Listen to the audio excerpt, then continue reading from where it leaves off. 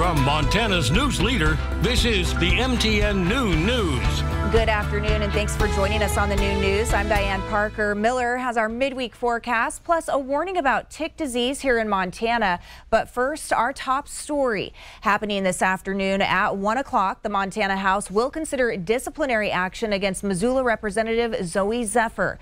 Members are set to discuss a motion to decide if her conduct during protests this week violated rules surrounding collective rights, safety, dignity, integrity, or decorum.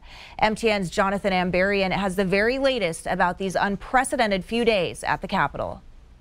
I'm Jonathan Ambarian here at the Montana State Capitol, where it's essentially an unprecedented day as the Montana House is getting ready to decide whether to take disciplinary action against one of its members.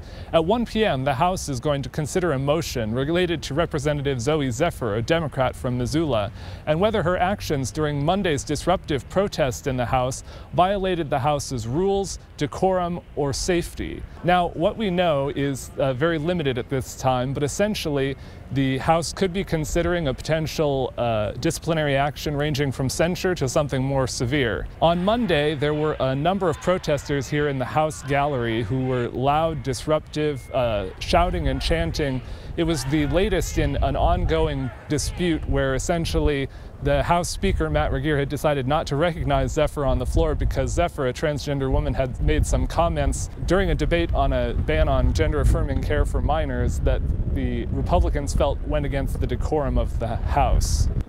MTN will have a live feed starting this afternoon, and of course we'll have additional coverage as we learn more throughout the rest of the day. In Helena, Jonathan Ambarian, MTN News.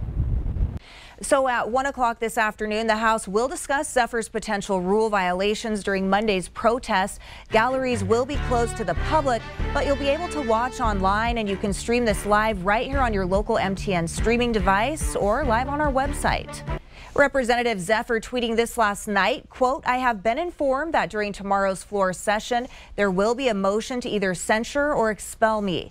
I've also been told I'll get a chance to speak. I will do as I have always done, rise on behalf of my constituents in defense of my community and for democracy itself."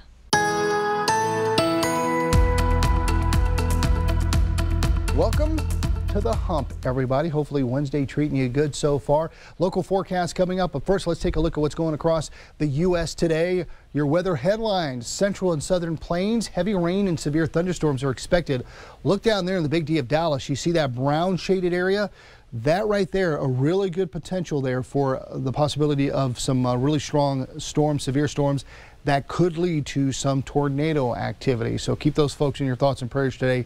Fingers crossed that that's not what happens, but right now it's looking like those elements are in place where we could see some tornadoes down there. Southern Rockies to the southern high plains, elevated fire weather danger can persist today, windy, dry. Florida even getting in on a shot of maybe seeing some severe thunderstorms today. Here locally, well, mild temperatures today, maybe cooler tomorrow, but the weekend looking good. We'll take a look coming up. Governor Greg Gianforte just signed a bill into law doubling the amount of money landowners can make in the block management program. The cap for compensation is now $50,000 for those who open their land to BLM. The law takes effect immediately. In Billings, the 80 students making up Rocky Vistas University's inaugural class will be arriving before we know it. They'll make their way to the new West End Medical School for classes beginning in mid-July.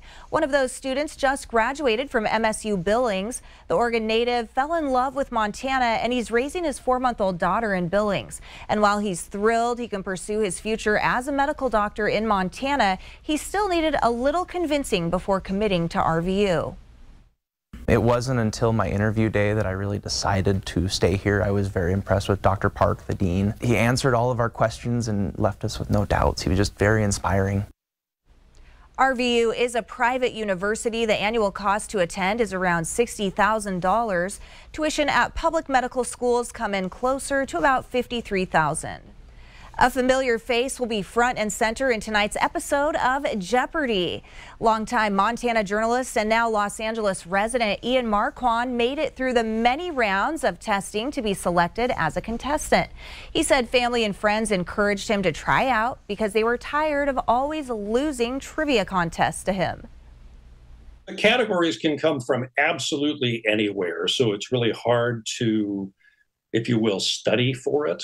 I know people have written about how they, went about studying for it, but not everything is a quote knowledge category. Some of them are just, they're like brain teasers. You just have to think in certain parameters and try and come up with the answer. The main thing is just you got your button in your hand and you're like doing this all the time, but you're not supposed to ring in too early, or else there's a very slight delay, so you might get locked out. So it's trying to time it and just pumping that button as often as you can. And Ian tells us it was a wonderful experience. Of course, we won't know how well he did until the show airs tonight at 6, right here on your local MTN station.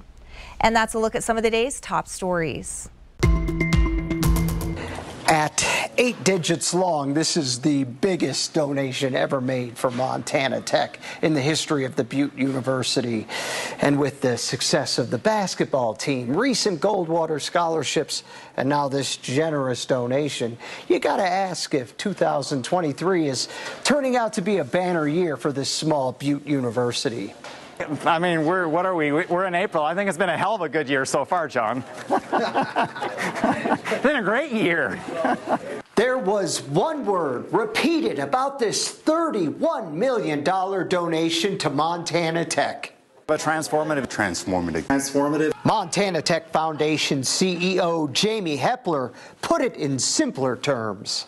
It truly is a big freaking day at Montana Tech. Montana Tech alum Ryan Lance and his wife Lisa gifted the massive sum to go to educational programs, research, workforce training, and scholarships. The Lance Scholarship will give over 50 Montana students $4,000 per year for 4 years in scholarship funds. The scholarship, it's a gift that will allow Montana students to study, learn, and grow with less worry of the financial burdens that come with the cost of a higher education. The Lances spoke over a video call during the event this week. Ryan Lance is a 1984 graduate of Montana Tech who went on to become CEO of ConocoPhillips. Montana Tech will rename its School of Mines and Engineering to Lance College of Mines and Engineering. With Ryan and Lisa's gift, we will join the most elite engineering colleges in the country. In Butte, John Amy, MTN News.